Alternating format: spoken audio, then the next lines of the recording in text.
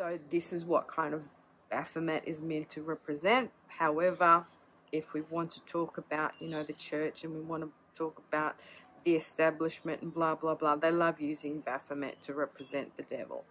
I don't see it that way personally. The devil is represented by Capricorn, so it's by Danny Mystic. She is a YouTuber, and I just wanted to show you this devil here.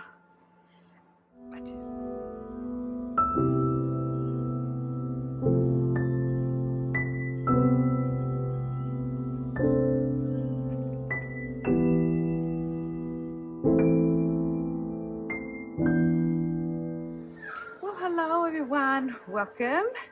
I'm Katie, and this is the importance of temperance. And yay! Get excited! We're here for the devil. Get excited because I finally managed to sit down and do this video. Apologies, it's taken a bit. I have been a bit lax with keeping up with my top tarot trumps. Grab yourself a cuppa. I've got a green tea. Hope you're all doing super well wherever you are in the world. I'm sitting out on my veranda as per usual. It's a little bit windy today, so you will hear all the winds in our palm trees, or the golden cane trees. Alrighty, so the devil, which I have got the Marseille Rider-Waite-Smith, and I have got the Thoth version here just to show you. The devil. Now for me, the devil kind of is one of those cards that represents, and I'm just going to say it, evil. I mean, to me, the devil is all about those things, obviously, that we are attracted to that are harmful to us. All those things, those traps, those bad habits that we keep kind of going back to, that we can't break away from. Addictions, I guess. And this stubbornness, because the devil is represented by Capricorn. So if we want to have a look at the star sign and what Capricorn represents, it actually represents hard work. It actually represents ambition and trying to be the best you possibly can. Capricorns are also very, very, very stubborn, and once they get their mind set on something, that's the way they do it. It's very rare that they are open to different ways of doing things. So I guess the association with the devil can be that you are trapped in the same way of doing things, you know, and you're not open to deviating from that path, which results in us not being able to see the bigger picture and just keep on going back to doing the same thing over and over and not setting us free. But as I said initially, to me, it's also about evil. Because I am a true believer that in this world there are evil people at work, and they do evil and they worship the devil. And I truly believe that, and I truly believe that there are higher forces at play here, because we are spiritual beings. There is the light and there is the darkness. And yes, the darkness is absence of light. But if you live in darkness and you don't want to introduce light, and you don't want to follow the light and follow the things that are good for you, you are then held captive by the darkness. When this card pops up for me, it's usually about either my own incapability of dealing with my demons or my bad habits. It usually represents what's happening on the world stage. I'm just going to say it, guys, because that's the truth. I hardly ever interpret this card as a personal thing. It's always about the forces surrounding me, so to speak. So yeah, a very interesting card, the devil. It's funny because when you watch any movies or any series, when they want to scare you, they kind of always show you the death card and the devil card in the tarot. So, having said that, why I have these two here is because now we're going to get into the cards that are my 5 top fave devil cards. Now, one of them is from the Zillich Tarot, and this is because this little devil here, this is so fun. This is a Thoth inspired deck, so it kind of represents this image here.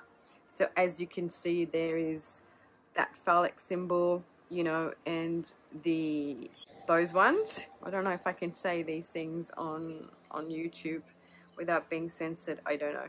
But there is that symbol behind with the horned devil, the third eye, and this one here is a more play on Baphomet, I guess, because Baphomet is meant to represent, and a lot of people interpret this as the devil, but Baphomet per se is a representation of the masculine and the feminine elements and energies combining into one, because at the end of the day, in the whole of the universe, there is masculine and feminine, but those genders do reconcile and come together to form a wholeness, a union.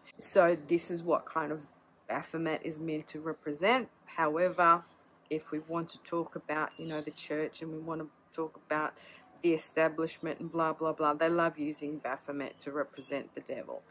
I don't see it that way personally. I see it as a representation initially as it was designed by the occultists in their societies to represent that coming together of the forces of masculine and feminine, positive and negative, light and darkness, to create wholeness.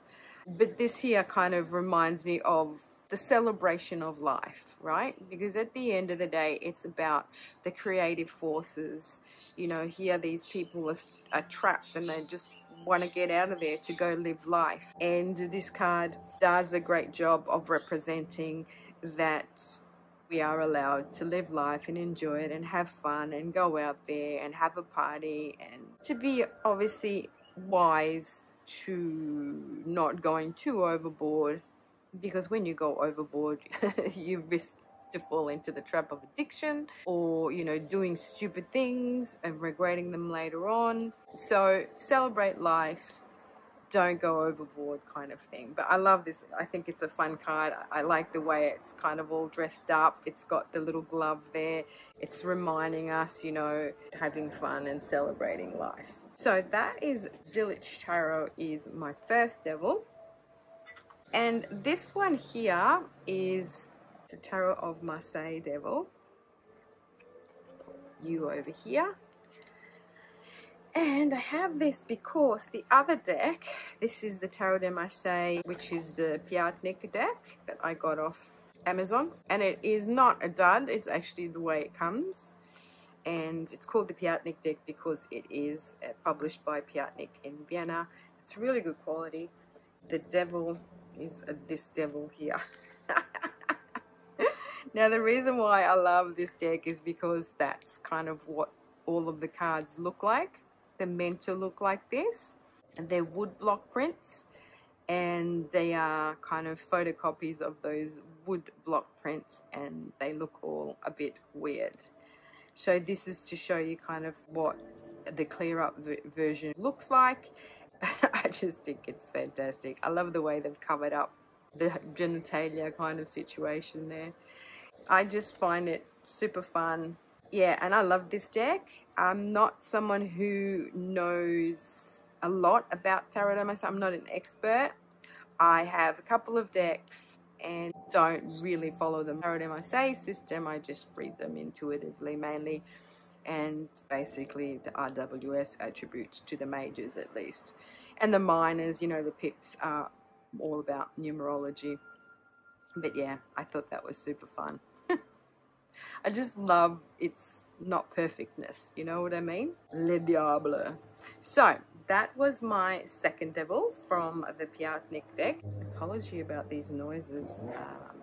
Traffic goes past and they're like crazy noisy. Alrighty, my next one is the Majors Only deck. This is Yasin Guzlev Tarot. I've talked about this a lot. It's a Luskarabao deck. This is a special edition that they came out with, and it's based on the Tarot of the Third Millennium, and this is all Yasin Guzlev's artwork, and this is the devil. I mean, this deck is just amazing. The Major Arcana and how they're drawn, the artwork is just absolutely phenomenal. I mean, the detail, and it's got this little star here pinned to him with a security pin, this little medal, which is the 5-pointed star. And then he's got the sign of Mercury there. And the 2 people under his feet in this cube, in this box. And just, it's fantastic. Look at his face with his wings and his pitchfork. And I love the way he's holding his tail. Oh, just stunning, stunning artwork. So that's my 3rd devil by Yasin Guzlev. My 4th one is this one here, Tarot of Crowley. This is by Christoph James, Indy, and of course he's the devil. Aleister Crowley. Of course he's the devil. And like there's a raven in there, and then there's this creature of the abyss, Aleister Crowley, the devil himself. And there's all these kind of knives falling down here, raining down on him. Not entirely sure where that place is. I just think this deck's hilarious. It's not a Thoth inspired deck, it's actually RWS inspired deck. And I just love the way that this deck kind of mainly takes the piss. Like, everyone demonizes Crowley and thinks he's the devil. And I mean, at the end of his life, he became absolutely obsessed by the darkness. But he didn't start off that way. And that's my point of the devil. He actually got sucked in to black magic. Because if you do go and read about his philosophies and his ideas initially, when he was part of the secret societies and stuff like that, and occultism, it was all influenced by Madame Blavatsky and what was happening in the 1800s at the turn of the century. There's all these innovations, all these new ideas coming into society, and it started off with trying to pass on positive teachings, but then he got corrupted, and then he actually started worshipping the devil. He actually started calling on demons, and he started off hanging out with all these people in high places. Don't know if any of you know, but he was hanging out with the guy who started or founded NASA, and they were practicing black magic, calling on demons to get NASA founded, and he was part of that crew back in the day when he went over to America. Anyway, so that was the Tarot of Crowley, and he is the actual devil in this deck, which I love. It's a bit of fun. And then last but not least, I think this is kind of one of my absolute favorite devils. This is the Lightseers Tarot from Chris Ann, and I think this devil is absolutely stunning. I can't even describe what this, you know, the emotions it provokes. Wow, just wow. It is beautiful, it is stunning, it is poignant, it is everything that you need from a devil. The hooded figure here with his hands over his ears, not wanting to listen, his head down, not wanting to see, held by these really fine threads that would be so easily snapped off. Just the way he puts out his hand, come hither.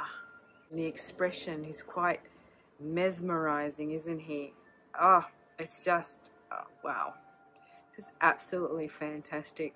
My favorite devil of all time is from the Lightseers Tarot. Wow, absolutely wow. Now, just going to do a quick honorable mention. This is one of these decks that I don't really reach for or show much, just because it's quite sort of dark and it's hard to see sometimes. It's by Danny Mystic. She is a YouTuber, and I just wanted to show this devil here. I just like the darkness of it. See, like, he's whispering sweet nothings into her ear, and he's kind of like all hidden and you can't really see him. And then down here, I don't know if you can see, but he's got his little cloven footsies here, and there's a chain there. I just think that's a perfect interpretation of the devil by Danny Mystic in her Mystic Masters. I also love the font of these cards and the little sign, the astrological sign here. Yeah, so there you have it, my friends. Finally got to do the devil card with you all.